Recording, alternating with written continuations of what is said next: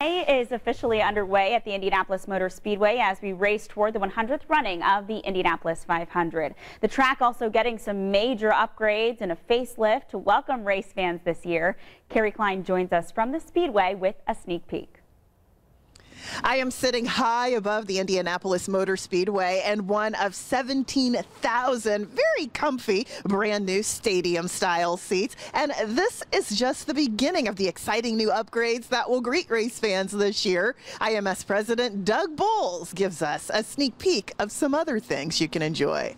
It's going to really open up the entryway for fans that are coming in. So where before we'd have 6 or 7 gates coming in through gate 1, we now have 18 gates here through gate 1. But it's also going to be a great gathering point for folks to meet. So we've got a whole plaza. We've got the bricks that people have, the commemorative bricks out here, so people can see all year round instead of having to wait to come inside. A lot of benches. And one of the things we've always heard from our fans is there's no place to sit when you come out of those grandstands. So places to sit and gather. And we think it'll be a lot better for folks when they're not in the grandstands. And there's a real famous photo of one of our historic drivers before the track was built, looking at it in sort of a chalk rendering, so we did that out here as well, so fans can sort of have that throwback to what happened in 1909. And we've got 6 brand new staircases, so that should help for it, especially when the race is over. Instead of waiting to go down a staircase or an elevator, we have a lot of ability to move people now. If somebody with a wheelchair before could never get up here, so now we have an opportunity to get them up here to this level. When folks come up the elevators, not only are you going to see brand new seats, but if you need a wheelchair, you need some sort of ADA accessible seating, this is one of the platforms that's going to allow and accommodate for those folks to come up that need some ability to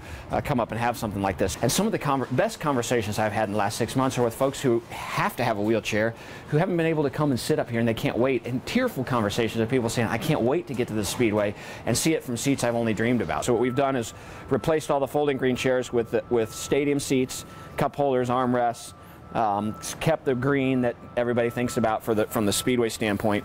Outstanding view of the racetrack, pit action, downtown skyline. These are unbelievable seats, but this is an opportunity for somebody to have some hospitality here without having to get a full suite.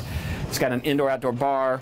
It's going to be a really great location for folks to enjoy the Speedway in a way they've never enjoyed it before. Those club suite seats are $1,700 each, but that includes the whole year of events here at the track, including the Angie's List Grand Prix weekend, events leading up to the Indy 500, as well as other racing events here at the track throughout the year. Now back over here in stadium seating, take a look at the beautiful view from this area, not only of the track, but of the beautiful skyline of downtown Indianapolis. Now, these seats are sold out for the Indy 500. However, if you're coming up for the Angie's List Grand Prix or for any of the events like the qualifying rounds or carb day leading up to the 500, you can come up and enjoy the view from these seats at those times. So lots of exciting changes here to greet race fans for the month of May.